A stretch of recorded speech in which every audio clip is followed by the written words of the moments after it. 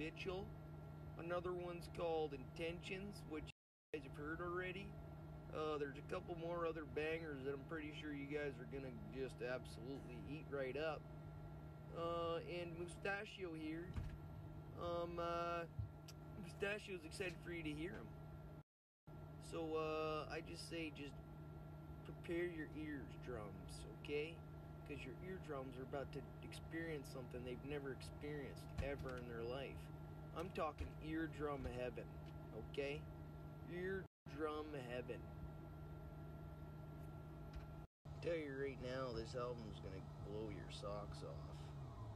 I'm telling you right now, you'll be in your room, all of a sudden your socks will blow right off your damn feet.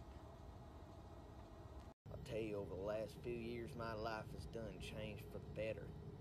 I went through some challenges, but I came out the other side. And what I did is I made an album.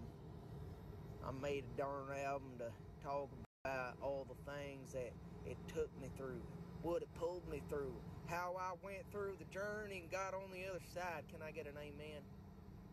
Amen. People on the interwebs and on the internet, you guys know I'm a weird guy.